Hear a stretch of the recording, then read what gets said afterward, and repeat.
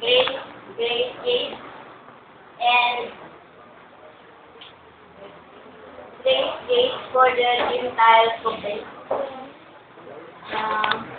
The Gentiles and between the gospel of and the return of the gospel to the Jews. For the Gentiles.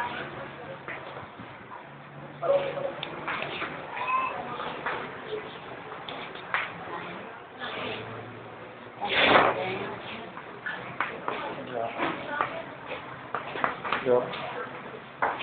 Reach the job between. Reach gap between the end of right age for the Gentiles and the Jews, and the return of Ayan the po, introduction pa lang gospel yan. to the Dito ho, mayroon daw ho na holy half-hour silence when the seventh seal was opened. Ang seventh seal na nabubuksan shows the mysteries coming of Christ for His true church. May tanong ho dito, when? At the close of grace age. Yun ho ang sabi dito. Comes physically to take her to the marriage of the Lamb. Ang final event na ito po ay nagkaroon ng may limang final event. Ang una po, hindi ko na ho isusulat kasi mahaba eh. Ang una po, the mystery of the marriage of the Lamb, makikita ho natin ito sa 2 Corinto 1 ay 11 verse 2 at saka sa Revelation 19:6 to 9. Second, the mystery of the 7 stars, messenger, Revelation 10:7, Revelation 3, 4, and 22, 40 to 22. Ang pangatlo po, the revelation of the third book, Revelation 5. Sa 4, the ministry of the ascension gift, Ephesians 4:11 to 16. And fifth is the final call of the bride for her translation to the marriage supper of the Lamb. Marami ho itong verses. 1 Corinthians 15, 51 to 53. 1 Thessalonians 4:13 to 17, and Revelation 19:6 to 9. Dito ho ang mga mysterious coming of Christ. Before daw, the glorious physical appearance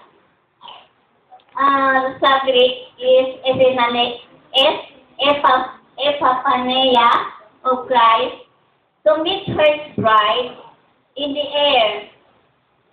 There is a spiritual coming, may spiritual din daw po, of His word, at the word niya, to His elect. Ang first advent, word came to a chosen few for about 30 years. Sa first advent ho yan. Before the literal coming, Greek word is Iousodos, and meaning nito po ay entering in.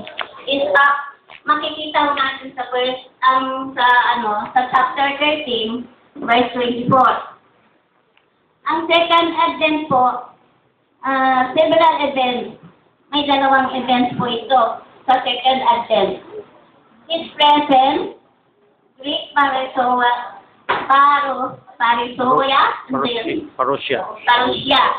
Revelation, Apocalypse, are gradually made known to the elected few before His physical coming. Epiphaneia for the rapture. Spiritual coming of the word, Logos, of Christ awakened the sleeping virgins of Christ Jesus. Nagsisimula daw po ito sa 20th century. Sa 20th century, tumanggap sila ng receive the outpouring of the Holy Spirit.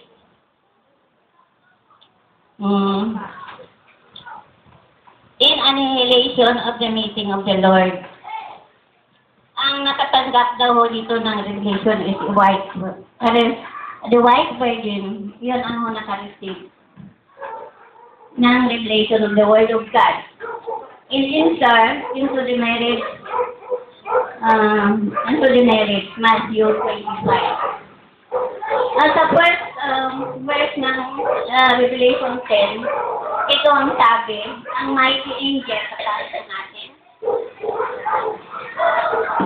Oposisyon. Sino yung tagabasa? Revelation ano? Revelation 10:1. Okay, 10:1. Sino magbabasa? Sino magbabasa? Pakibasa, sis.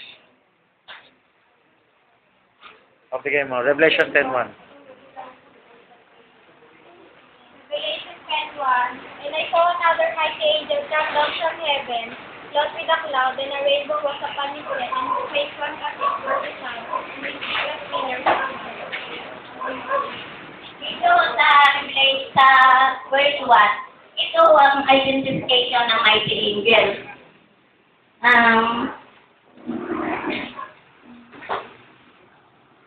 Hindi pa pala. Bago natin maano yung chapter 1, at ito muna ang identification mo nito, ang mighty angel is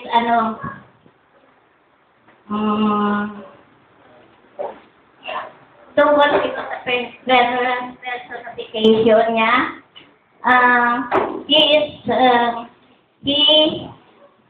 The mighty angel came down from heaven, clothed with a cloud, a rainbow, and his head and face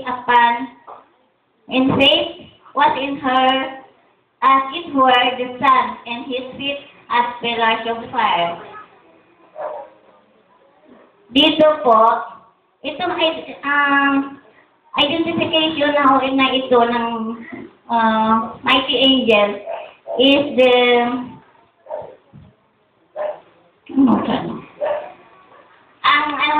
personification of the mighty angel of the covenant.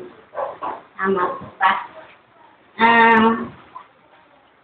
Ngayon ho, sa verse 2, in he had in his hand a little open book. Huwag niyo sa Bible, verse 2, 10:2.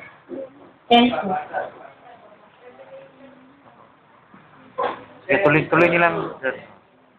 10:2. Ang book na ho na ito, a little open book. He sat on his right foot upon the sea, and his left foot upon the earth.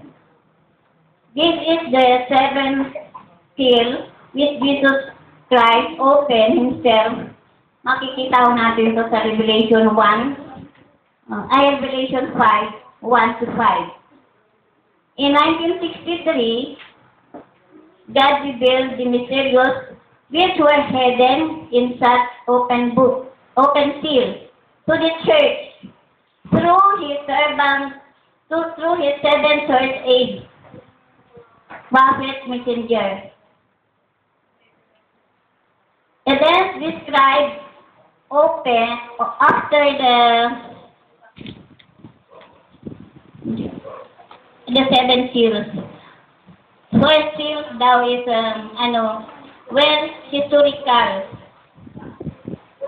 However, the spirits of those four horses and the riders are still living today and will live until their consummation in the day of the Lord. Ang fifth seal has two parts.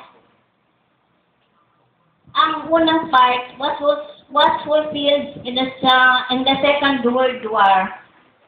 And number 2 will be fulfilled during the Great Tribulation. Ang 6 will end of the tribulation. The 7th seal will end all things.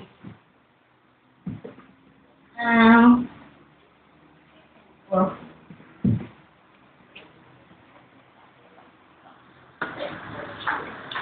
Dito sa verse 2,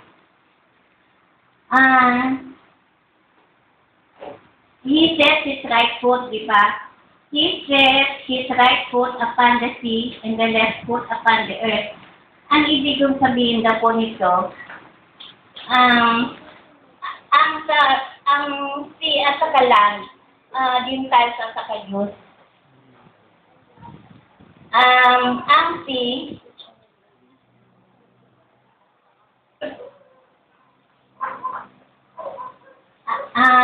sa sea, ang Gentiles, ang unang linagay, right signifies the grace and mercy of God.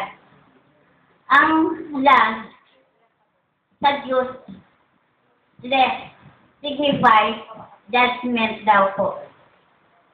Nasa Matthew 25:31 to 46.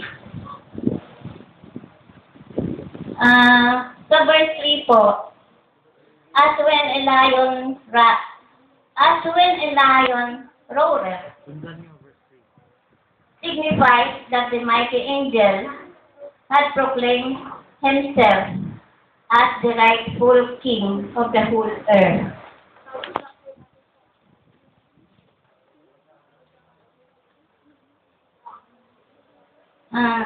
Dito basahin ko. Ano yung pamagat ng libro? Ano ang pamagat ng libro?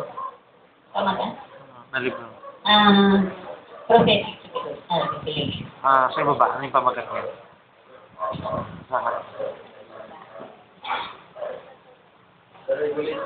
Revelation Jesus Christ. Oo, yung Revelation series. Diba kay Brother God? Sige.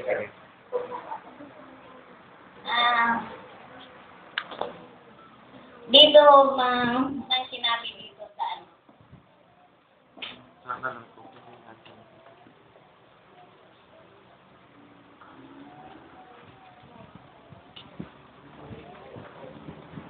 Sa verse 3, no? Sinabi dito na, and a crowd, and cried with a loud voice, as when a lion roareth, and we had cried, 7 thunders uttered their voices. Dito ho, ang 7 thunders. Ayun ho, dito sa 7 thunders, nang i-utter daw yung kanyang voice, narinig daw ho ito ni John.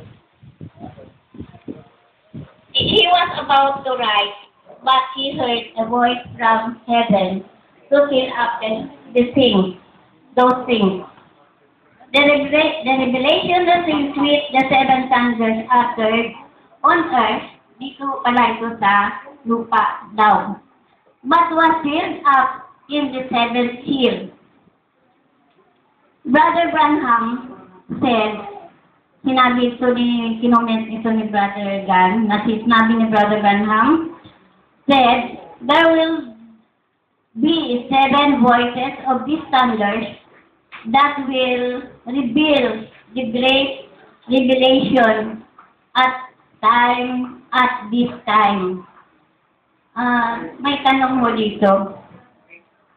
Who are the 7 thunders? Or what are the 7 thunders? Dito sa Revelation 10, we find the 7 spirits with Jesus Christ as he takes the role of the mighty angel of the covenant. As Christ changes his role, they too assume the different role. They are now the 7 thunders. Each of them has a voice.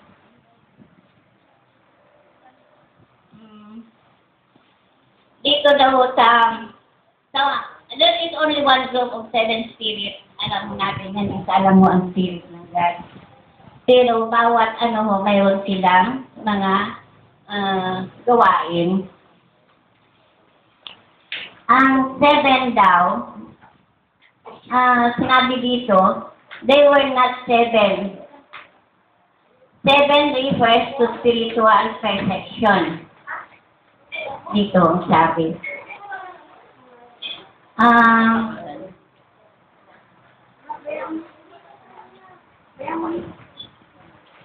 Sinabi dito na any specific identity except their divine nature and status. Ang isa sa mga 7 spirits is 7 lamps of fire burning before the throne. Revelation 5:4. And then 7 angels to the 7 church ages. 3, 7 stars in the right hand of the Son of Man, the high priest and also supreme judge is also. And 4, walks in the midst of the 7 candlesticks, Revelation.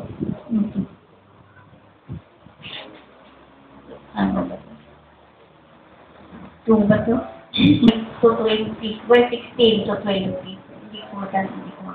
In Revelation 5:6, the 7 spirits are identified with the lamp as the 7 horns.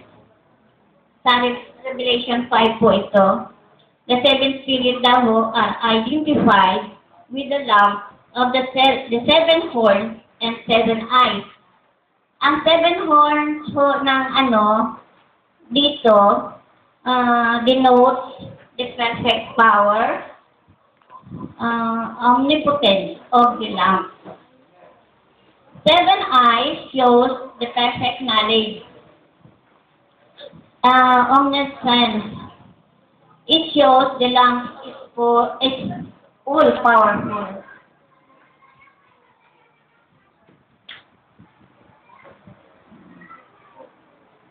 Dito naman ho sa may sinabi pa ho dito, sa voices naman po ng 7 spirit. Mag 7 different roles din dito. Ganon din po, 7 stars, 7 lamps burning in the candlestick, 7 seals on the back side of the seal book, 7 horns, and the 7 eyes of the lamp.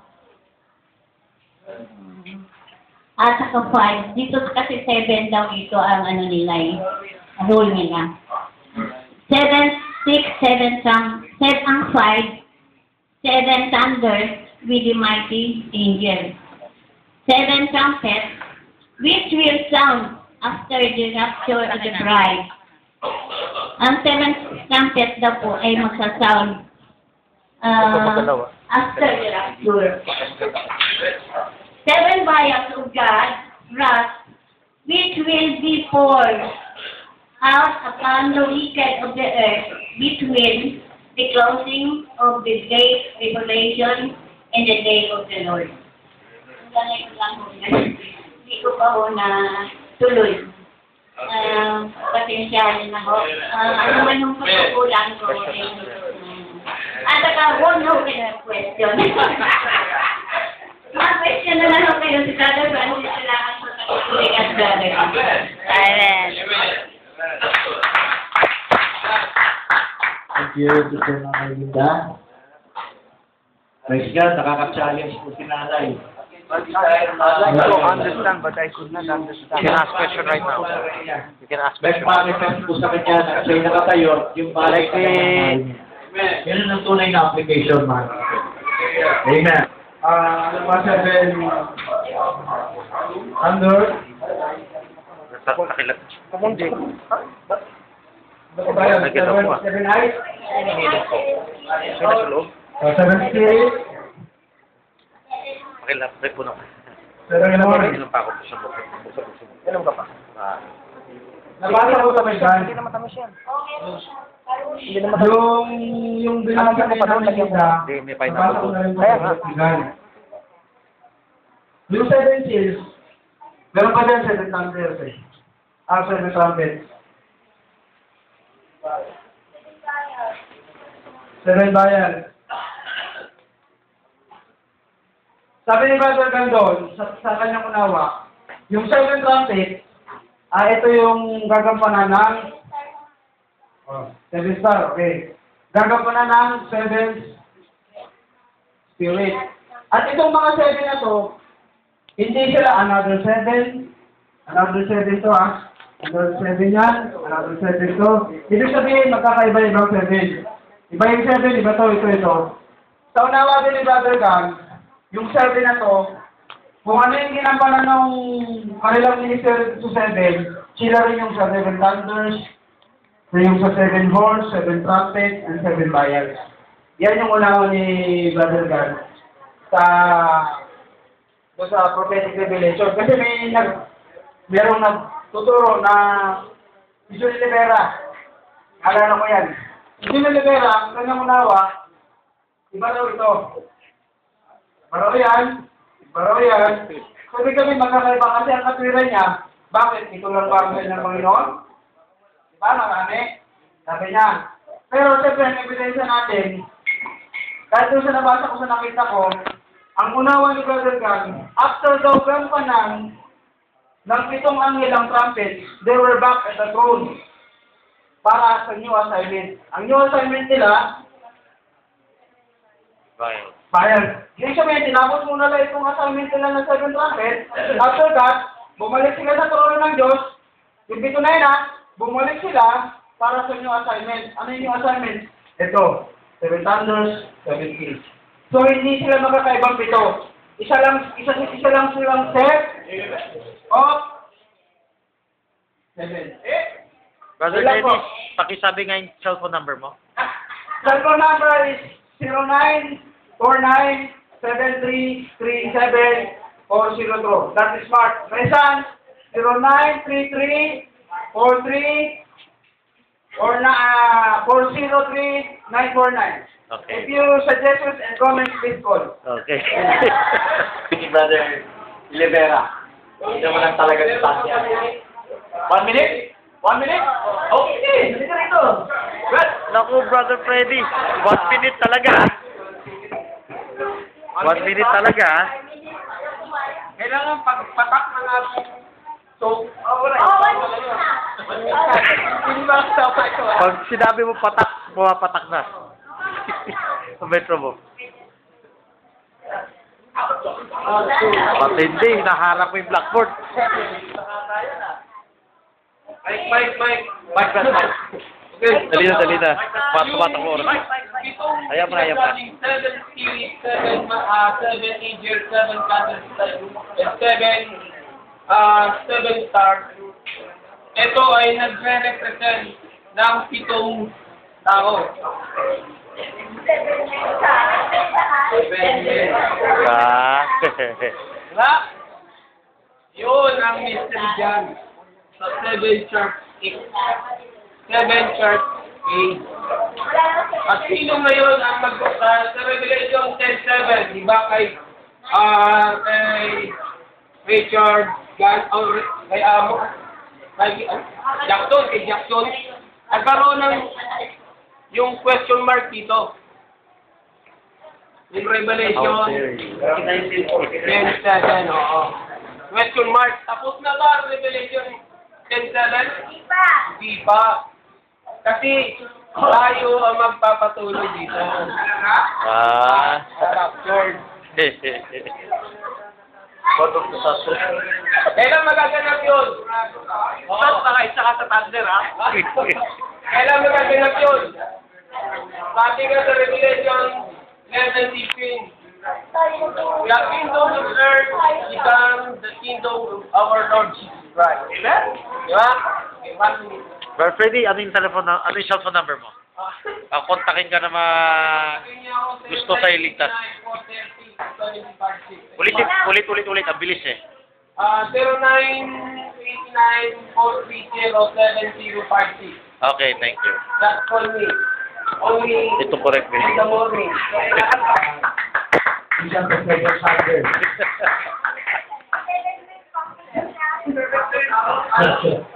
Wala bang tatayo na i-challenge?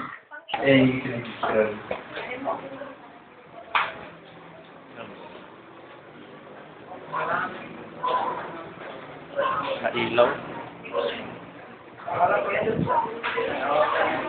The last enemy.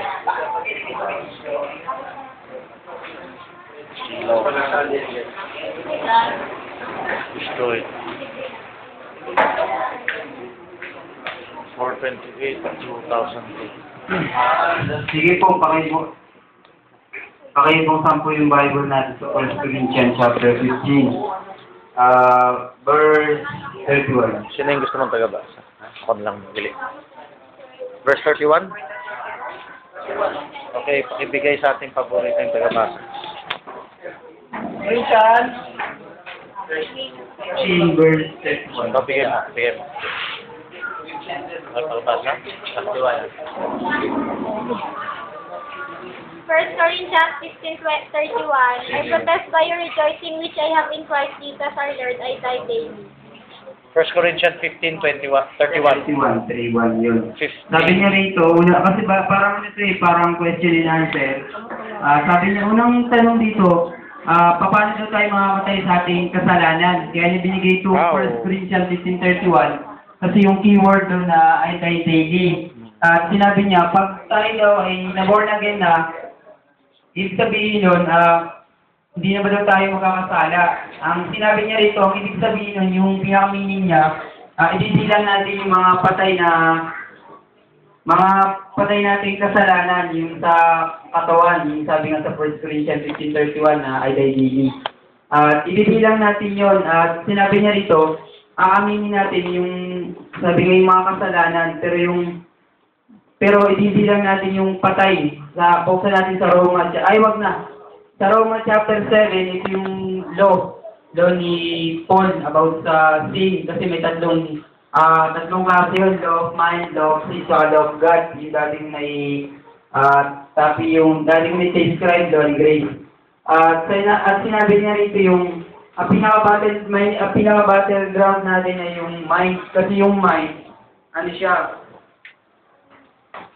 mind, ito yung natin, free will.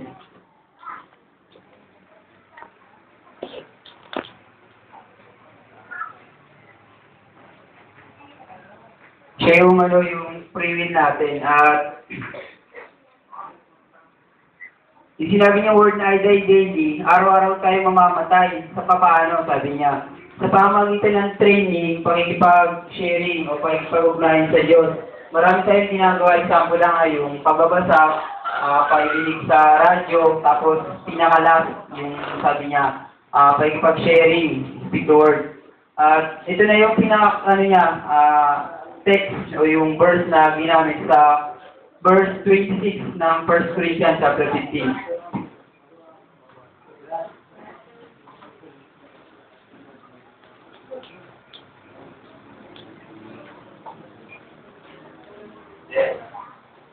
Sa 26. Ito na yun, yung pinanggaling niya. Buksan natin. Maganda panurin pag gumagalaw ang TV.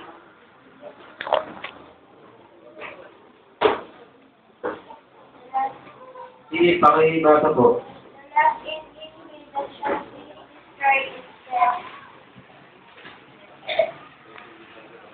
Yun. Ito na nga yung yung title niya. Last enemy to be destroyed. Ituloy natin sa verse 51. 51 hanggang 57, isa-isa. Narito sinasay ko sa inyo ang isang hiwaga. Hindi tayong lahat ay mga tutulog, ngunit tayong lahat ay babaguhin. Sa isang sandali, sa isang kislap mata, sa huling pagtunog ng pakakak, sapagkat tutunog ang pakakak at ang mga patay ay mga bubuhay na magmuli na walang kasiraan at tayo'y babaguhin. For this possible na good on character and mortal man put all in order. So when it is corruptible shall have put on incorruption, and this mortal shall have put on immorality. They shall be brought to pass the same written. Then it swallowed up in death. O labor is like of labor is like the school. The school of death is in the strength of subo ka kayo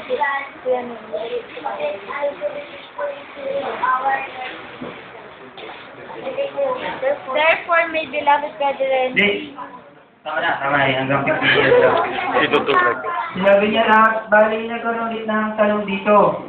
Sabi ni Brother Francis, dito ba daw natupad yung the last enemy to be destroyed sa yung kamatayan? At sinabi niya rito, yung word na victory sa 55. 55.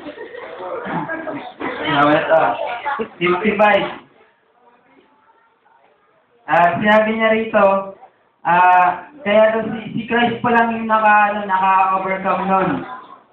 Nung sinabi niya na it is finished yung word na tawag ito, na nagumpay.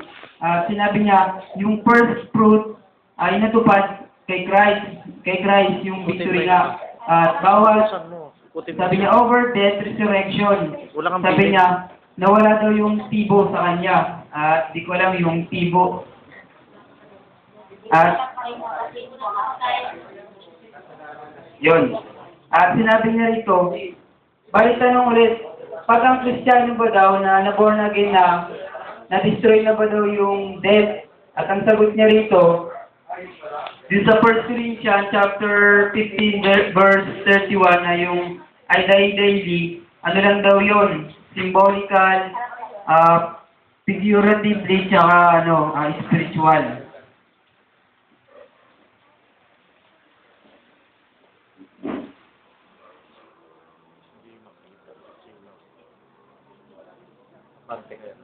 Pwede mo hilahin yung blackboard.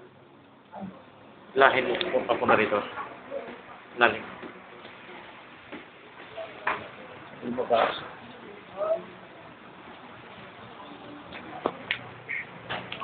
Yun, at sinabi niya rito, mamamatay tayo sa ating kasalanan. So, ito ulit, balik tanong, sa white throne judgment pa daw, na-destroy na yung death, at iba yung sumagot niya si Brother Jerry, na sinabi niya, hindi pa daw kasi may mamamatay pa sa lake of fire. At bali kumuha siya ng mga sagot dun sa bawat mga,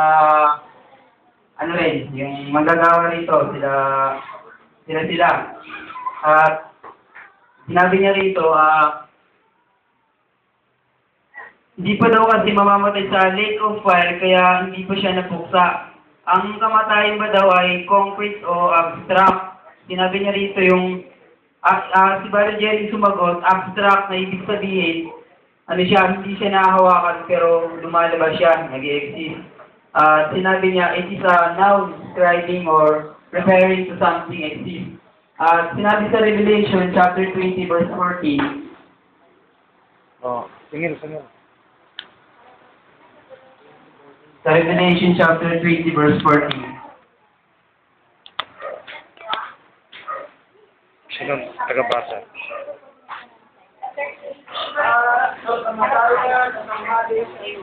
Sa dagat-dagatang apoy. Ito ang ikalawang kamatayan sa makatwid ay ang dagat-dagatang apoy. Yun. Ang sabi niya rito, ang Hades daw ay dimension. It is a spirit world. It is a state of being.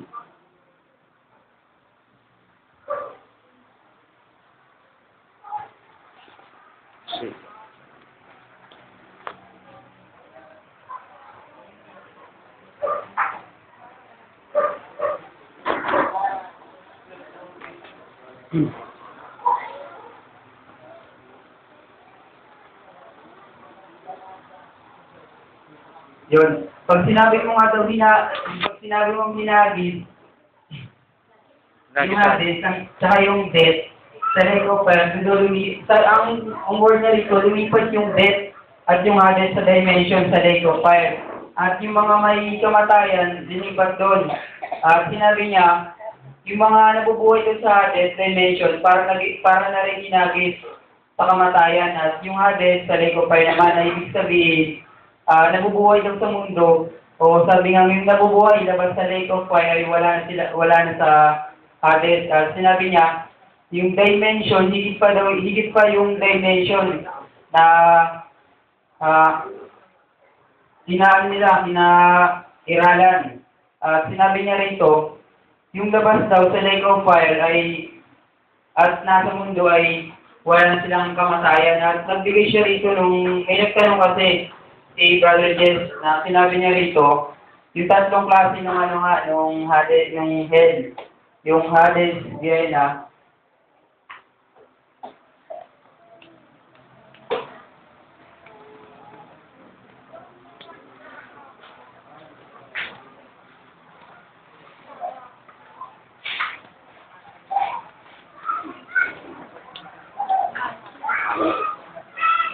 Sabi niya rito, yung Hades, dimension o estado na pinaka-iran.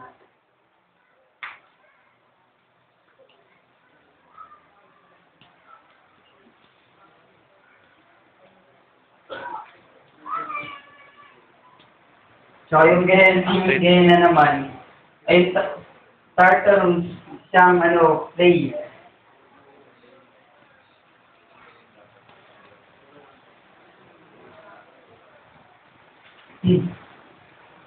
Sabi niya dito, isa siyang place. Nagtanong si Pastor Roland, kaya nilinaw niya na sinabi niya rito, yung Tartarus siyang kulungan na sa ilalim ng lupa o yung tinatawag na bottomless pit. At yung Gehenna naman, ito yung yung Gehenna, ito yung condition of Baliktad pala. Tartarus yun naman. Place.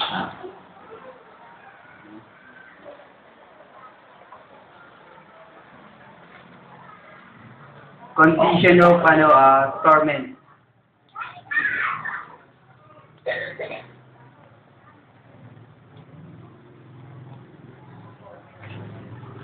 Yun. Sinabi niya rito, yung Gehenna, nagsimula nga siya bilang basurahan. Before pa daw naging basurahan, tunugan siya ng mga baby ni Nimrod. May tinuturo siya eh. Dati kasi may picture dyan nung Jerusalem. Tapos sa picture na yon, andun yung Valley of Enom na sinabi niya, doon daw may tubig. Sinabi niya, handugan yun ng mga baby na sinusunog. At yung baby bilang handog, sila yung sabi nga doon ginaganap yung handugan. At sabi nga, nagtanong ulit dito si Pastor Roland, sabi niya, paano daw hinagis yung death at yung Hades sa lake of fire sa pamagitan daw ng paghagis ng mga tao nandoon na may kamatayan at sabi niya, may Hades dimension daw sa lake of fire. Kaya daw binalik yung body para makaranas yung tao ng sakit kasi nagbigay siya ng example, kapag yung isang tao, espiritu, hindi siya makaramdam ng sakit, kailangan mayroon kang laman. At sinabi niya, pag nagpakulo ka nga nung mantika, at subukan ito yung kamay mo, mararamdaman mo yung sakit. At sinabi niya ron, nagtanong ulit siya na sino nga daw yung pinaka-huling, sino daw yung huling kapupugnaw sa lake of fire. Sinabi niya rito, si Taning. Kasi nagbiruan sila rito. Sinabi niya, habang hindi pa daw siya napupugnaw, yung death nasa kanya pa. Pero sinabi niya, hindi naman, talaga kay Taning, yung sabi ng, pag namatay siya, saka pala mawawala yung kasalanan. Yun lang kasi more siya sa bakbakan na nila ni Pastor Roland.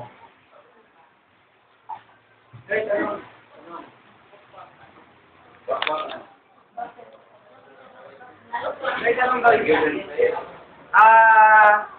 May nabanggit ba dyan sa tape na kung paano papatayin ng Diyos yung last enemy, which is Lucifer? Ali. Wala. Kasi, bali yan siya, hindi may drive ni Barry Panker City. Pastor Roldan, tanong ng tanong. Pero yung tanong niya kasi, sa inherit, kaya hindi ganong ipaliwanag. Bali, sa tanong mo, yun ako na against sa pagpuglaw. Hindi sa Lucifer yan. Now, sa Isaiah 34 verse 10, anong masasabi mo ron? Isaiah 34 verse hanggang 10, anong masasabi mo ron?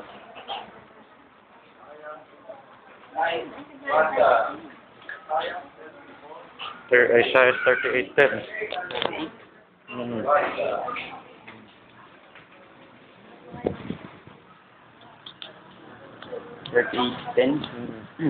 Basahin mo. Sa 38:10 to 13. Sinabi niya rito, I said in the coming of my days, I shall go to the gates of the grave. I am deprived of the residue of my years. 34 verse hanggang 10. Okay. Behold, I will bring again the shadow of the degrees which is gone in the sun dial of 10 degrees backward. So the sun returned 10 degrees by which degrees it was gone down. Verse 9, the writing of Hezekiah, king of Judah, when he had been sick, and Isaiah 34. 34:8. Isaiah 34 verse 10 hanggang 10. Kaya 35, mag-ano eh. 34:8. For it is the day of the Lord vengeance and the year of recompense for the controversy of Zion. Hanggang 10. Verse 9, and the streets thereof shall be turned into pitch, and the dust thereof into brimstone, and the land thereof shall become burning pitch. Then, and it shall not be quenched night nor day. The smoke thereof shall go up forever. From generation to generation it shall lie wait. None shall pass through it forever and ever. So, di ko, utang muna.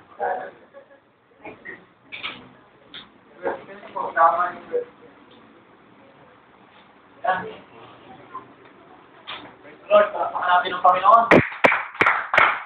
Amen. Praise God. At gabi.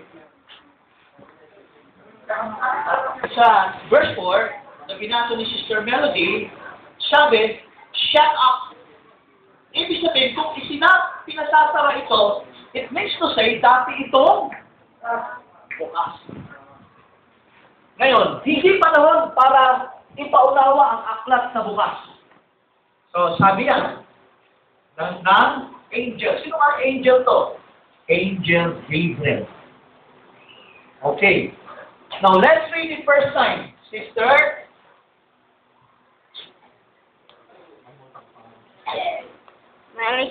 Sister Maricel.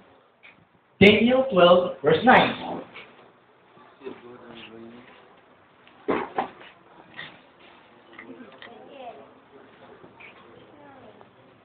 Eight, nine. 8:9, sister. And out of one of them came quite a late 12, verse 9. Daniel.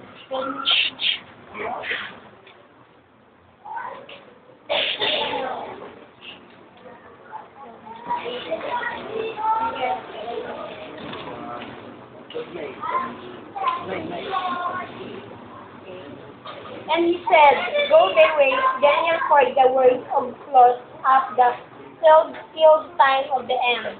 Amen.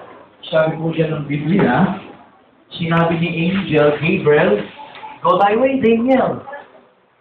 For the words. What do you mean by words? Yung sanang interpretation ng dapat hinihingi ni Daniel na maunawaan niya ang apocalyptic, hindi ina-allowed na malaman niya. Sabi nga nun, for the words are closed up. and sealed till the time of the end. So yan po yung mababasa natin na dati siyang bukas, ipinasara, at matagal ang panahong binilang. Sabi, mapag-uusapan ulit ito sa mga muling araw. Sabi dyan. So we go back to Revelation chapter 8. Revelation chapter 8 verse 1. Ang sabi, when he had opened, when? In the book of Revelation chapter 6, dito nag-start mga kapatid. Hallelujah. Chapter 6 verse 1. Ito ang sabi, and I saw when the Lamb opened one of the seals, and I heard as it were the noise of a thunder. So makikita natin yung 8:1, sabi doon, when? Kailan? Noong chapter 6 verse 1. Kailan? Ang kordero mismo ang nagbukas. The Lamb opened, hindi high priest o sino man, kundi ang Lamb ang nagbukas. Makikita natin mga kapatid, you know? Okay. Yung pong simula ng pagbukas niyan, mga kapatid, ay mayroon pong nakapaloob na 3 stages. Seal. Singular, di ba? Actually, ang selyo, isa lang. Isa lang yan. Sa Daniel, isa lang yun, di ba? Pero bakit pagdating sa Book of Revelation, 7 na? Kasi when the Lamb opened, nang binuksan ng selyo, umabot ito ng ito. Okay? Ngayon, tuklasin natin, kung kailan, isulat natin na kung kailan inopen ang dating nakasarang apocalyptic. 96 AD, in the time of John, on the Isle Patmos.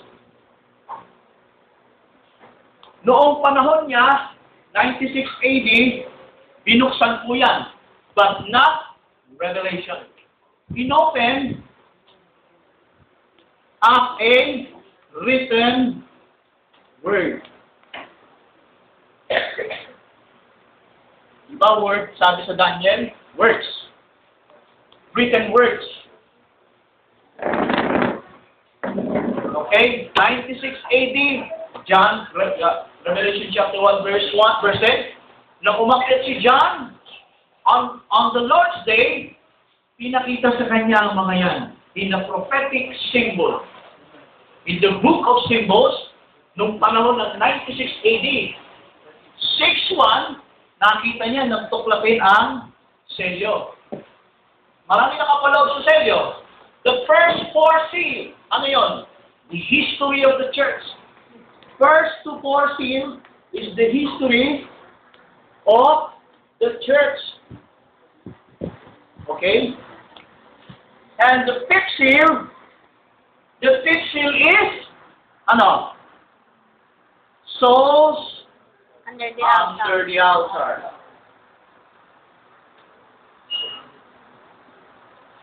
The 6th, what about 6th seal? 6th seal is wrath of God.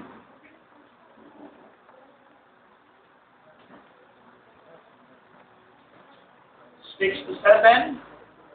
Magkasama po ang 6 to 7. Magkasunod yan. What about the 7? The 7 is the ultimate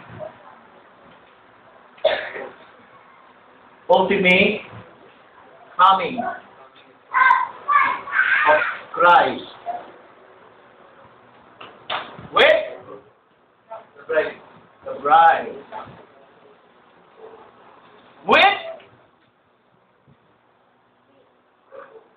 the church, with the bride, with, ano?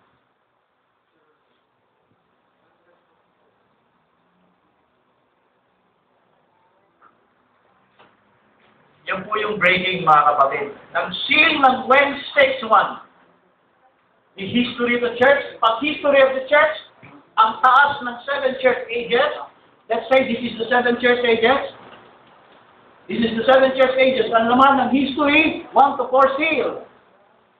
Bibilisan ko lang ha. Ang laman ng 1 to 4 seal sa itaas is 4 living creatures. Ano yung 4 living creature? Ano yun? Lion, cow, fisherman, and okay. Ano ang verses nila sa ilalim? White horse, red, black, pale. That is the history of the first 4 seal. And then 5th seal. So siyang data, sino yan? Mga Jewish martyr during the time of the 7th church age. No, that is them. In the very beginning, nagsimula ang Gentile church. At sinarasularan ni Romans 11:25, nag-start na ang martyr ng Jew. Hindi lang sa time hindi lang sa time ni Hitler. Marami sila. Okay. Hindi bilis. Uli ng oras. Isa ko na, buray na ba? Sulat niyo?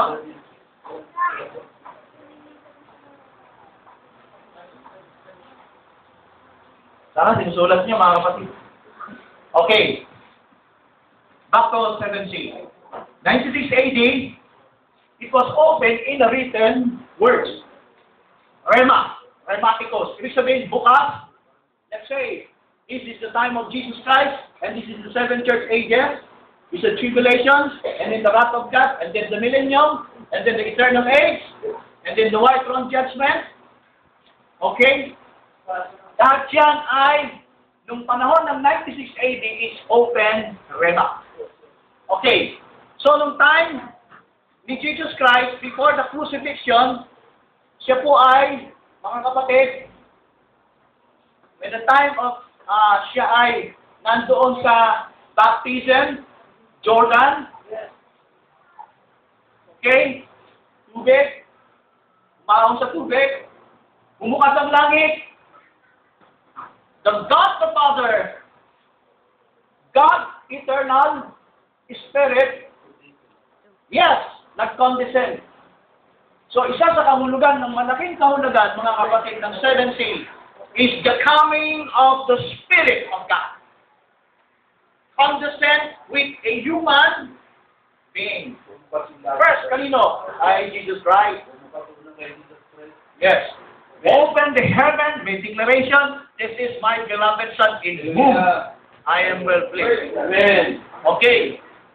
So, ipinapakita sa opening ng 7 seal, first, yung 3 stages.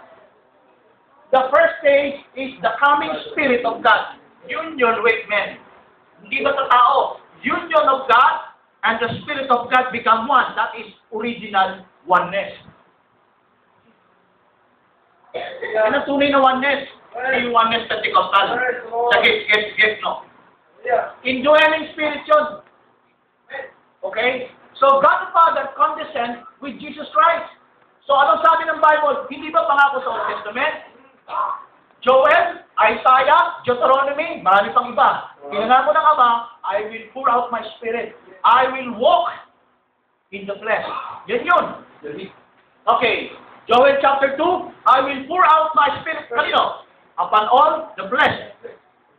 Nananahan yung Espiritu ng Diyos sa Espiritu ng tao bilang one. Okay.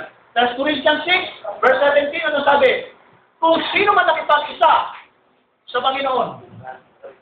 Kung sino man nakipag-isa sa Panginoon, kaisang Espiritu. That's why Jesus Christ said in John 10:30, I and my Father are one. Naman nyo? And God said, that is first stage. The first stage ng pagtuklap ng selyo, ipinapakita ang hiwaga ng Espiritu ng Diyos bababa pala sa tao. Why? Ibinigay yung Spirit of God. Kasi mga kapatid, ibibigay niya ang kanyang, image, ano pa? Attributes. Without the Spirit of God, hindi ka pwedeng magkaroon ng image. Without the Spirit of God, hindi ka pwedeng magkaroon ng attributes. That's why napaka-importante nung pag-descend ng Spirit. So, the Spirit of God and the Spirit of the Son become united. Now, Natapos ba? No. After the crucifixion, after the death of Jesus Christ and His resurrection, umakyat sa langit, hindi ba? And then bumaba siya on the day of Pentecost. Nanahan siya kanino? Sa 120 na simula sa church na maliit. 120. So yung 120 disciples, yun na po yung church. Nag-start ng church. Na ano? Yung Spirito ng Ama, Spirito ng Anak, the tinawag ng Holy Ghost, the Father and the Son, tumira din sa Anak. That's why 14:23 nandyan, plural ang gamit. Kami. O, sino yan? Holy Ghost yan, mga kapatid.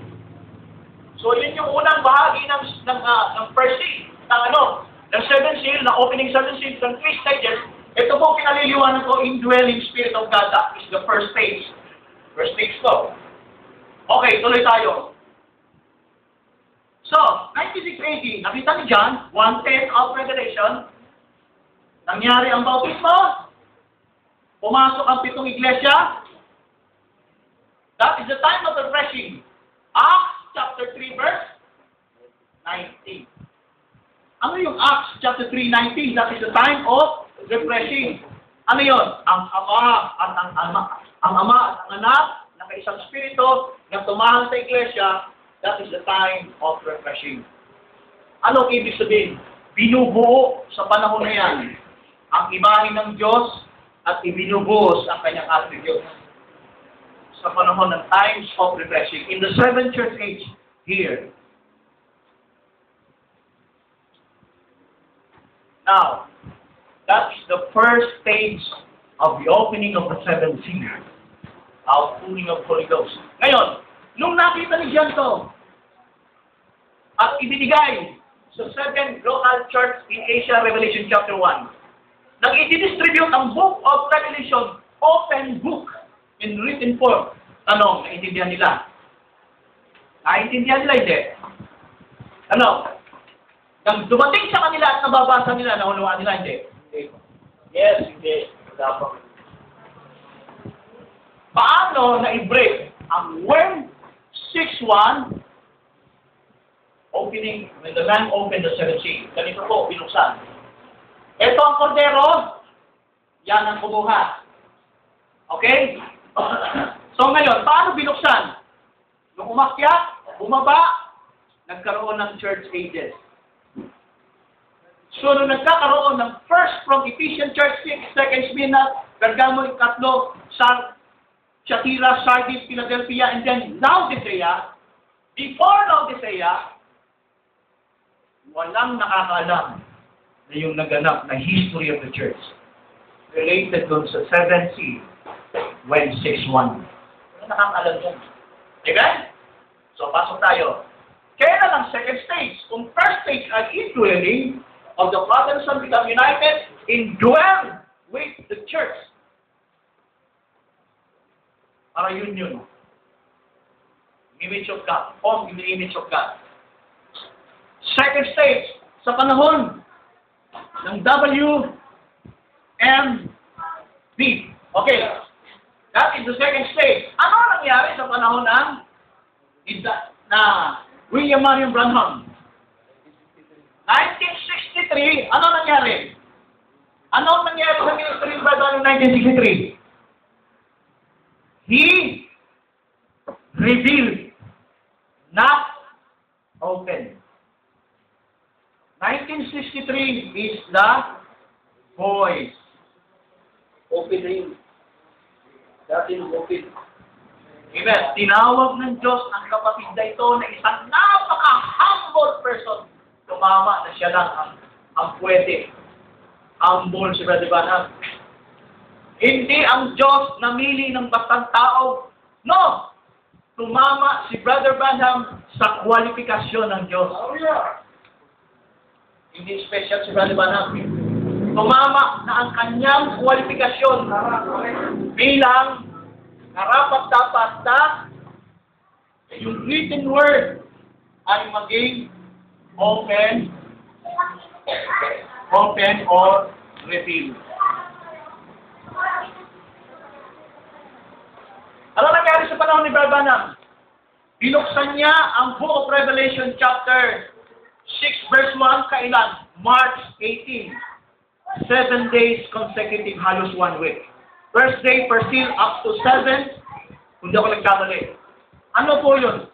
Sa panahon ng Laodicea, this is the last church age, 1963, mga kapatid, ay nilatag ni Brother Branham kung ano po yung nagdaang istorya ng 7 iglesia ng kapanahonan. So say, praise the Lord. Praise God. So, yun po yung second stage. Second stage ng 7 openings of the 7 seals. Time ni Brother Branham. Nung time ni Brother Branham, buhay siya, saka pa lang naintindihan na meron pa ng istoryang nangyari sa 7 church age. Okay?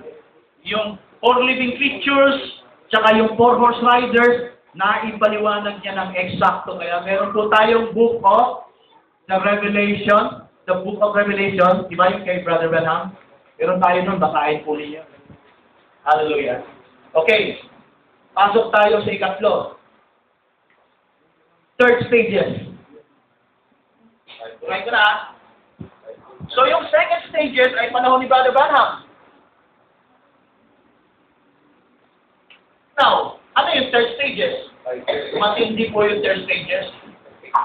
Because the third stages, the opening of the 7 seals, kung babalikan po natin ang Revelation chapter 8, ito po mga kapatid, that is, pag sinabing ultimate, sagad na gamit. Nagamit siya noon sa unang panahon ng first stage. Nagamit siya sa panahon ni Brother Branham, hindi natapos yun. And finally, magagamit siya sa pinakahungtulo. Ikatlong stages. The third stage. Okay, kailan ang third stage? Sa dulo ng tribulation period. Ano ang mangyayari sa dulo ng tribulation after 70th week, after 7 years, after the rapture, and then going to 7 years, tribulation period, at the end of tribulation period, sa third stage na sinasabi ko ano mangyari. Let's go to Revelation chapter 8, balikan natin. And when, alam na natin yung when dyan, 6:1, when he had opened the 7 seals. Actually, isang selyo lang yan, pero umabot nga sa 7. When he had opened the 7 seals, there was silence in heaven about the space of half an hour. Ibig sabihin ng buksan daw po, pinaling binuksan ng selyo. Ang sabi, all the hosts of heaven, angels, all the hosts of heaven, kasama po doon yung mga Old Testament saints, mga kapatid. Now, what will happen?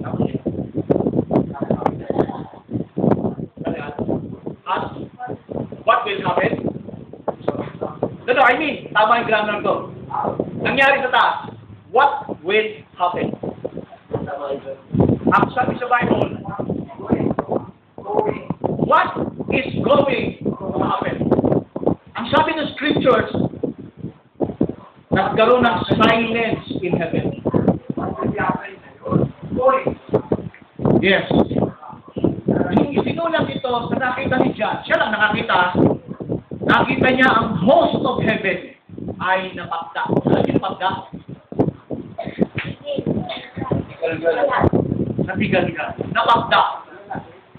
Nakakita ka, sino nakakita ng trahedya ng aksidente na aktuhan niya? Yun, ganun. Shock. Bakit na shock? Ano ba ang nangyari sa last ng tribulation? Ito po mga kapatid Revelation chapter 15, buksan natin. Revelation chapter 15, ito po ang nangyari, verse 5. Meron pa tayong oras sa konti.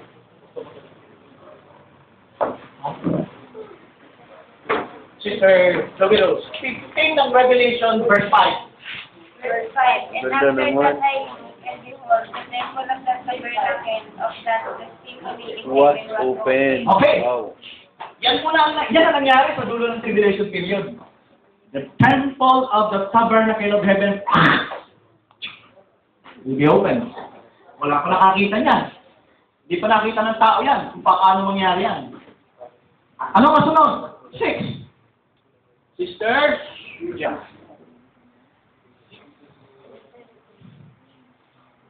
Third stage na po ito. final ng opening ng 7th seal.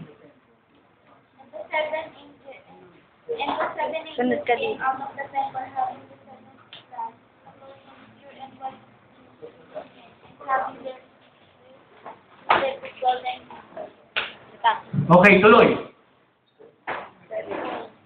So, yun lang muna. Sinabi dyan, okay? Okay, tuloy. 7 na? Pakibilis lang kasi oras natin medyo matulin. Full of the wrath of God. So may wrath of God. Now, let's read verse 8. Tignan nyo ang verse 8, tutukan nyo. And the temple was filled with smoke from the glory of God and from His power. yes.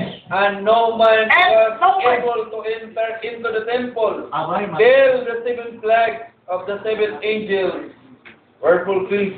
So, nung hinapak sa verse 5 ang spirit world, ibig sabihin, palalabatin. Sino po? Yung mga nandun sa loob ng tabernacle, heavenly realm. Sino ba yun nandun? Host of angels. Alam nyo ang angels kung gaano karami yan? Ang dami niya, hindi mo kaya bilangin. Kahit nakuha yung water ni Lucifer, hindi mo kaya bilangin kung gaano sila karami doon. Eh kasama pa ang Old Testament saints dyan. Sabi dito, sa verse 8, and the temple was filled with smoke. Ano ba yung smoke? That is the prayer of the saints. Mga Kristiyano, mananampalatayang kinatay sa church ages until tribulation period. Yung kanilang prayer ay hihinapin ng Diyos. Ayun po. Yes. Tapos, ang sabi dito, sabi yung loob na yun, from the glory of God and from His power, and no man was able to enter. Ibig sabihin, walang papasok, walang babalik doon. Kaya napatda sila kasi pinalabas sila ng Diyos at pinapasaksi ng Diyos sa kanila kung ano yung magaganap at the end of tribulation. That is the wrath of God. Wrath of God yan. Malakias 4 verse 1, 2 Peter 1 verse 9 up to 10. Nandun po yung magaganap sa mundo. In Isaiah chapter, yung earth magwawabol. Chapter 24, verse 1. Yes, 24. 1 to 6. Mag-earth magwawabol na ganyan. Hindi pa nangyari yun, mga kapatid. Sabi sa Biblia, in Isaiah 24 verse 5 ata yun, na yung nasa ilalim, pupunta sa ibabaw. At yung nasa ibabaw, pupunta sa ilalim. Sabi ng mga taong nakakita, habang naging squabble ang mundo. Revelation 1, Revelation chapter 5, 6 ata yun, o 4, sabi ganon, stone covered us. Sabi nila, hindi namin kayang harapin ang galit ng Cordero. Wala, kilala pala nila yun. At least nila, Habang finally bukas ang ikapitong selyo, and that is the final. Bumababa si Kristo with host of angels, Titus, last verse, Titus, ano po yan? 2:13, pakibasa natin. Finally, yan mga kapatid ang nakakatakot pag nangyari. Naituro ko na yan dito mga kapatid. 2:13, sabi dito, looking for the blessed hope and the glorious appearing of the great God and Savior Jesus Christ. Yung pagparito ni Kristo kasama ang Diyos, mga kapatid, yan po ay kahindik-hindik na kaganapan. That is the fullness of wrath of God, outpouring ng vials, plagues. Matindi po yan nagaganap dito sa last part na yan. Hallelujah. Kaya doon sa Revelation chapter 1, yung may mga mata. Sinong may mga mata yan?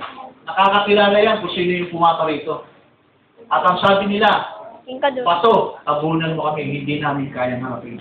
That is the third stages. The third stage of the opening of the seventh seal. Mahaba po yan mga kapatid. Binigay ko lang po sa inyo yung slide.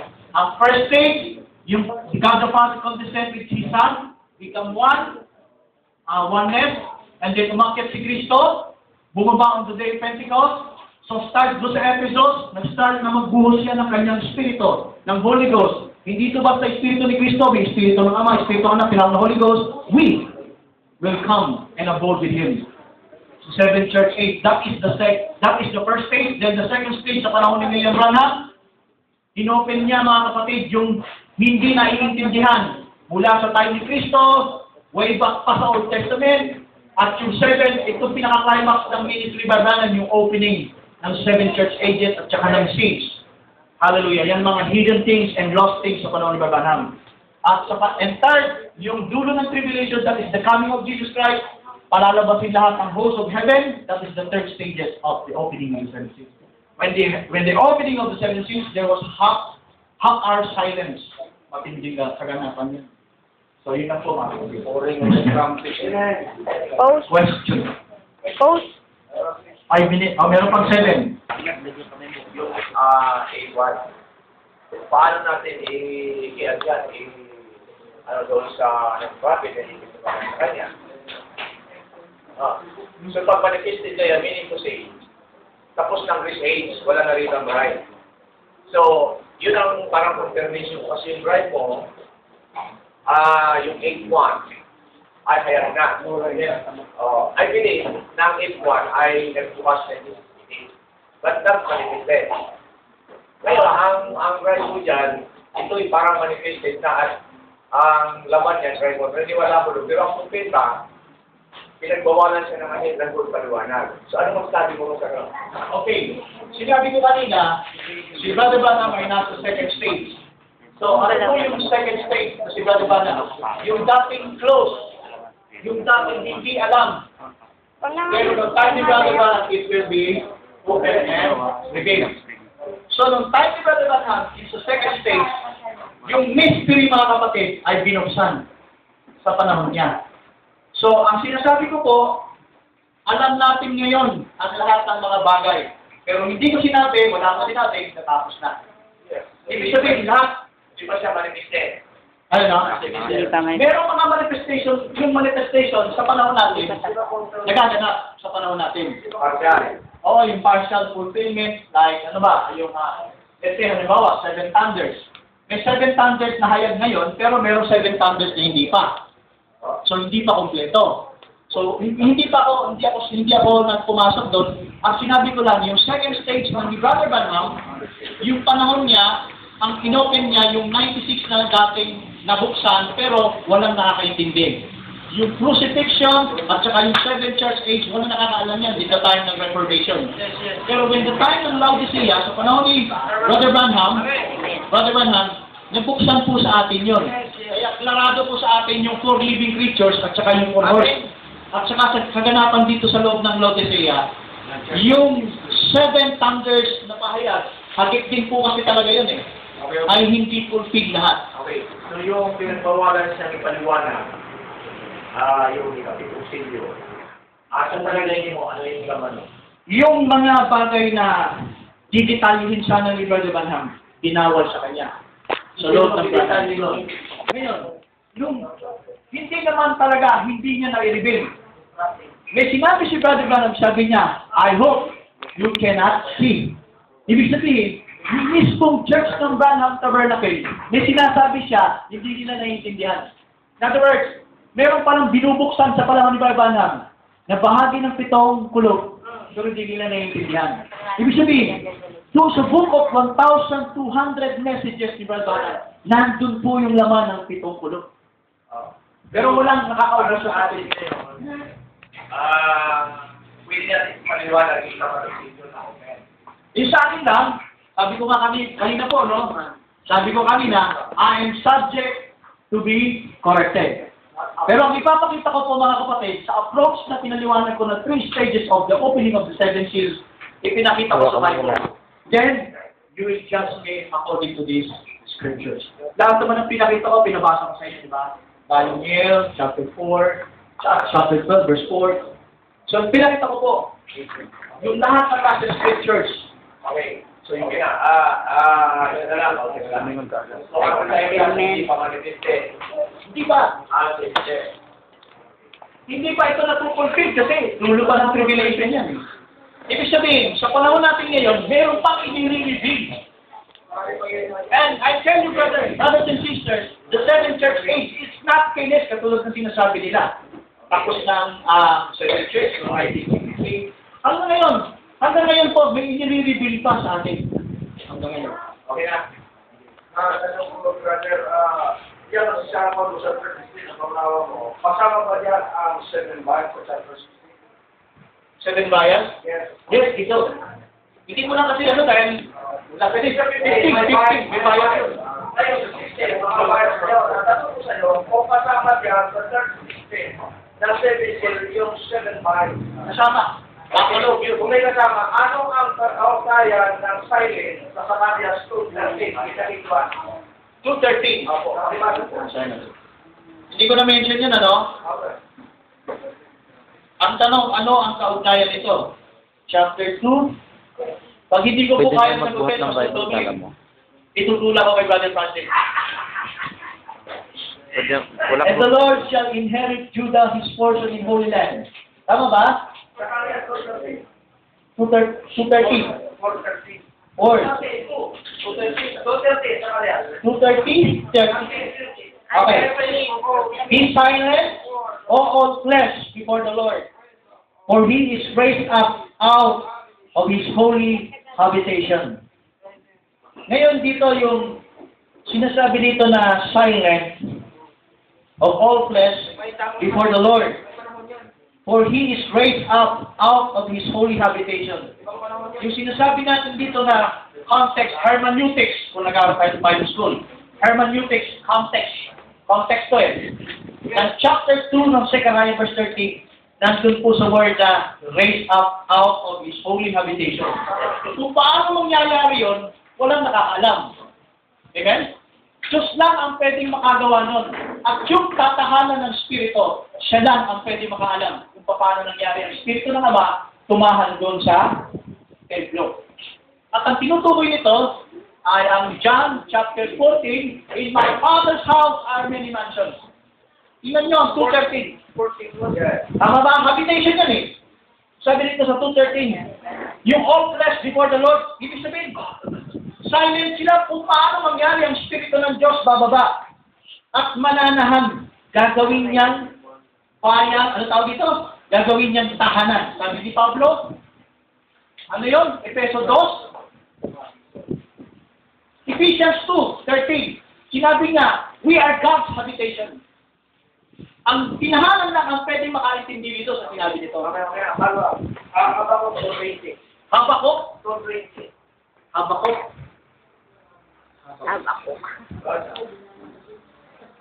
Basta bilagon sa mahilig magtiro. Oh. Ay, tumama na oras, tapos na.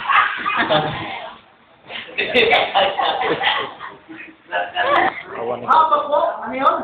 2:20. But the Lord is in his holy temple. Let all the earth keep silence before him. Ito rin yun. Halos same. Itong Zechariah chapter 2 verse 13, Habakkuk chapter 2 verse 20, yung but the Lord or Yahweh, but Yahweh is in his holy temple. So ibig sabihin, tatahan siya. Not dun sa templo. Ibig sabihin kasi dito yung pagtahan ng Espiritu ng Diyos doon sa templo, ibig sabihin makakaalam yun. Sa panahon ni Solomon, nang gumawa sila ng tabernacle at ang Espiritu ng Diyos tumahan doon, hindi naman nila naiintindihan kung paano yan eh. Pero, sabi ng Panginoon, short ko na lang, ano? Sabi ng Panginoon sa John, the book of John chapter 40, sabi niya, malalaman ninyo na ako ay nasa Ama at ang Ama ay nasa akin. That is the first stage of the 7 seals. At ako kami ay manana sa kanila. Sabi ni Kristo, kung sino man yung tinahanan, ginawang bahay o tahanan ng Espiritu ng Diyos, siya lang ang nakakalam at nakakakilala kung sino siya. Salamat kasi.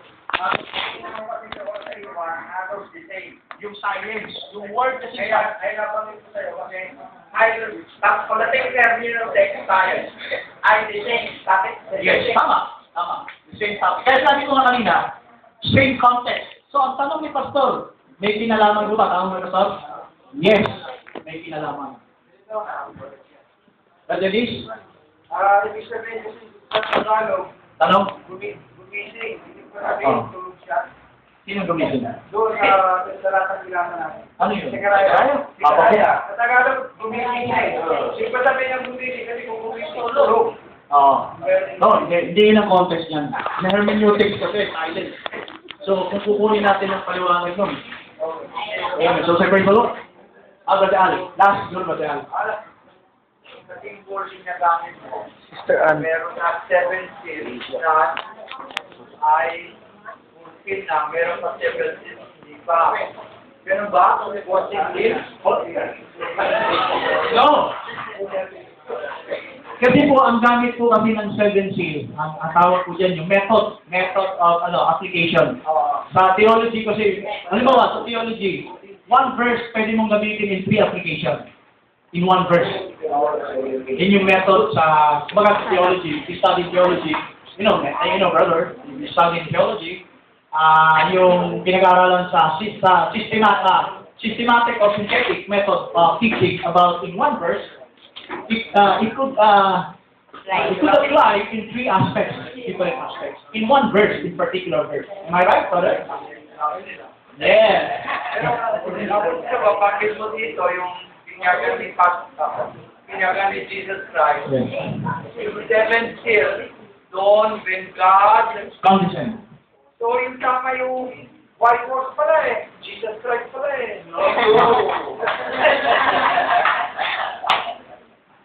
So yung first stage, second stage, ay yung naripay ni Pastor Roland kanina. So second stage about Brother Branham.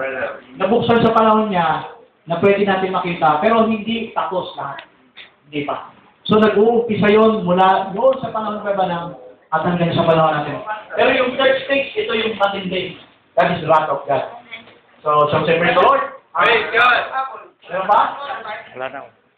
Wala na ba? Sabi ni May Francis eh. May tanong tayo, pero anong pa? Yung 5-4 ba may kinalaman sa third stage Hindi na ako dyan. Oo. Oo raw, sabi niya, oo, sinagot ka ner. Sinagot ra. Sabi mo nga, yung Revelation 6. Which one? Kumbaga, Yun yung when. Pagkatapos na, huwag mo sagutin. Kumbaga, panibagong bukas ito. Kumbaga, according sa Daniel 12:4, sabi dito, but thou, O Daniel, shut up the word, and seal the book, even to the time of the end. Many shall run to and fro, and knowledge shall be increased. Sa tanong ko dito, ibig sabihin, sa panahon ni Daniel, ang mga books ay bukas. Ibig sabihin, kita-kita, kaya dito kay Daniel sa kanyang panahon. Hinihili nga niya yung unawa dyan eh. Pero pinasarap sa pinasarap sa kanya. Pinakita lang sa kanya. Nakita niya lang yung book na naka-open, hindi niya na-intindihan sa unawa yung mga nilalaman. Kaya nga, meron sinasabi na another opening. Ito yung sinasabi ng Revelation 8:1. Hindi another opening. Nabuksan lang talaga yung last day. Binuksan. Sa time level. Sa time level. Parang bukas natin kay Daniel eh. Kaya sabi, Tara, siyuhan mo. Hindi naman siyuhan yung isang bagay kung nakasilyo na. Sabi natin, bukas ito, kaya pinakasiyuhan ito. So pagdating sa dulo ng panahon, muli itong binuksan. Sabi ko kanina, ang lamb of God, ang nagbukas. So tama ba? Tama ba ako? Inamayang kay Daniel. Kinala. Kita niyo nila naman, hindi nila nakunawa. So ang pagpapahaya, dito na sa Titingin mo na, alam yung disiplina. Okay. Huwag mo na sagutin mo. Okay, Brother Freddy. Tanong sa akin. Magtanong ka. Sige, tanong mo.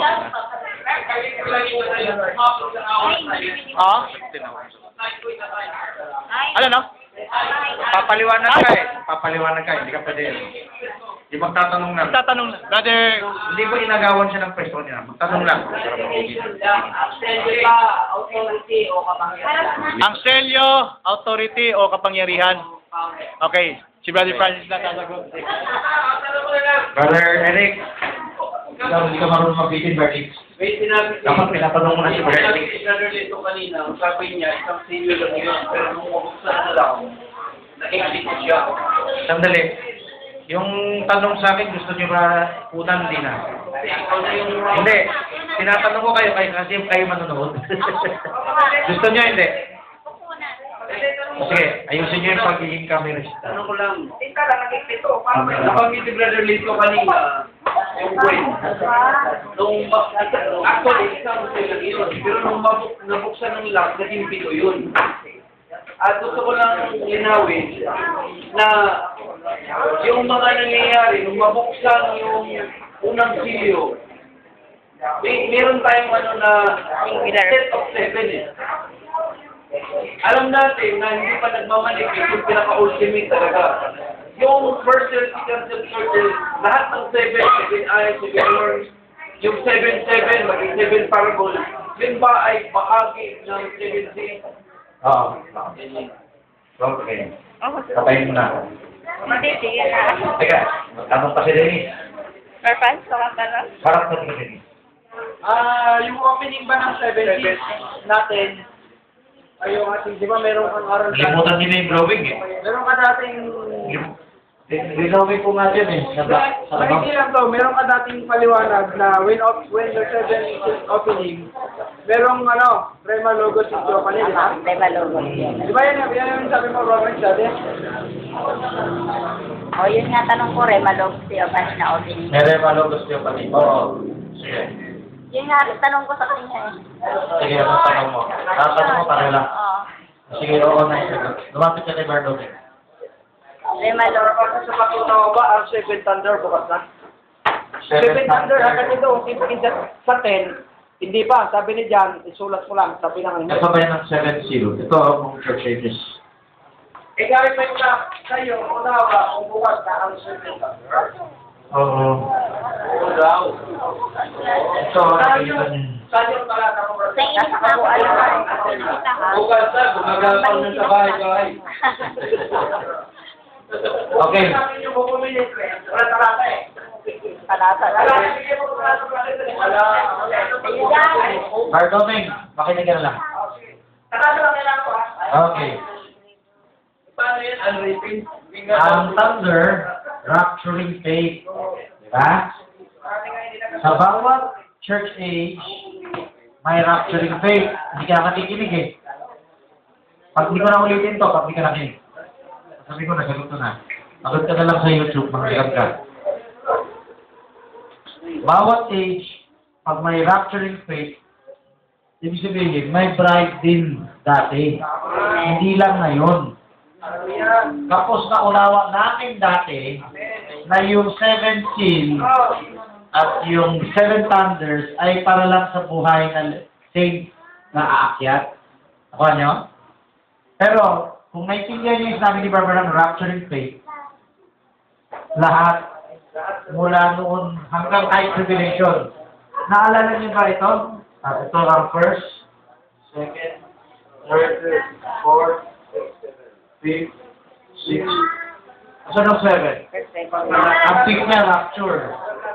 Pero tayo pa ni Christ, behold, the kingdom of heaven is at hand. Ngayon, kung bawat age may believer, bawat age tumanggap ng 7 seal. Yung 7 seal, naalala niyo yung parallelism? Sino nakakala ng parallelism? Ginamin niyo yung take. Yung parallelism ng church ages sa tribulation, yan ang sagot. Ang Revelation 10, hindi lang yan Revelation, hindi lang yan church ages. Pareho. Ako nyo, magkakambal yan. So, ang unawa ng buong end time, paano mo pinagsama ang tribulation at church ages, yun ang Revelation 10. Mula sa ministry ni Branham, mga raptures na Revelation 10. Mali. Yan ay stepping stone ng napaliwanag kasi naipagsama ni Branham yung lahat ng bagay, kunwari, trumpet, ikinalat niya from church ages to tribulation. Hindi yun kalat, isang parish yun. salamin lang nung church ng tribulation, yung church ages. Si Pastor Roland nag-preach sa basketball court, sa covered court. Nung unang-unang assembly, ewan ko anong booklet niya kinuha niyan. Sana may maalala. Ang preach niya, yung 7 taong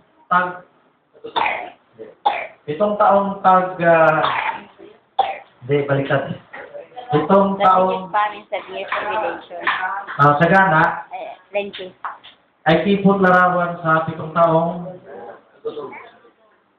church ages. Marap ka doon sa church ages. Yung 7 taon na sagana ni Joseph, yan yung 7 taon na church ages. At yung 7 taong tagutom, dito na sa Bulong puti. Ayusin mo na kuha mo. Tapos mo. Ikaw, kuha yan. Yung 7 taong tagutom, yan ang 7 taong dito. Okay. So, Brother Doming, anong talata na ang thunders ay naganap na? Nandun sa Revelation 10. Kasi when the mighty angel came down, nag-start na yan sa ministry ni Christ. When the covenant, nung umiyak si John for salvation sa book, hindi lang yan dulo. Doon pa sa simula, meron na. Amen. Yung thunders, yun yung 7 anghel. Yun ang 7 espiritu. Eh hindi lang siya, yun na. Hindi lang siya sa tribulation na. Mula pa sa church ages, meron na. 7 church ages, 7 seals, 7 anghel ang nagbukas. Yung 7 trumpets, 7 bells, 7 anghel ang magbubuhos. Ilang talata? Dagdag, hukom. Sumuhukom, di ba? Ano ba ang hukom? Hukom is part of perfection. Tatapusin ko. Anong talata na ang hukom? Okay. Ang talata kasi ng thunder ay perfection. Ako niyo? Rapturing faith. So, para matupad mo ang perfection, yung pagdetalye ng instruction sa gagawin natin, yan ay perfection. Hindi yan ibubuksan kung hindi yan perfection. Bigyan halimbawa, yung pahayag na sa Bible na hindi pala utos kailangan iisa lang ang pastor sa isang lokal. Lahat pala kailangan magkaroon ng ganyang gift. From Episcopal, maging Presbyterian, maging Congregational. Plano pala ng Diyos yan. Hindi namin nakikita yan dati. Pero lahat pala kailangan kumilos. At ito, hindi nyo pa abot. Na ipaghalo nyo yung gift sa pamumuno. Iba pala yun. Ako nyo? Porque ba, meron kang gift? Meron kang mamumuno ka na? Meron kang mamumuno, meron hindi. Ako nyo? Pero kung kayo ay magpantay-pantay, ibig sabihin, paggana ng gift, wala nang nakakataas sa inyo. Amen. Yan yung pagbagsak ng Nicolaitanismo. Bakit? Ang turo ni Brother sa Nicolaitanismo, may mataas, may mababa. Pero ang habol natin, wala nang mataas, wala nang mababa. Lahat tayo pantay-pantay sa mata ng Diyos. Dahil posible ba sa isang church? Posible. Matthew 18:20. Meron bang isang namumuno ron? Pantay-pantay yan. 1 Corinthians 14:26. Meron bang isang namumuno dyan? Hebrews 10:25. Meron bang isang namumuno dyan? Yung style natin na nakaharap sa marami, evangelistic style yan. Pero, there will come a day, lahat tayo, pinapahayagan ng Diyos. At lahat tayo, nagko-contribute, stepping stone ng bawat isa tumatayo. Pero hindi kayo lahat makatayo. Pero pag nag-sell tayo, lahat kayo, pare-parehong access doon sa anointing na yun. Ngayon, walang, yung iba nasa traditional churches, na iwan. Hindi ko sasabi na walang ma-rapture doon, pero hindi ko na makukuha ang buong lokal, na karamihan na sakdal. O konti na lang makukuha mo sa isang lokal dahil, makitid ang sistema eh. Okay? Sistema ng tradisyon, nahawa ng sanlibutan. Ito, sistema ng Diyos, na kung saan patungo kang kasakdalan. Ngayon, parehong may hukom. Bakit parehong may hukom?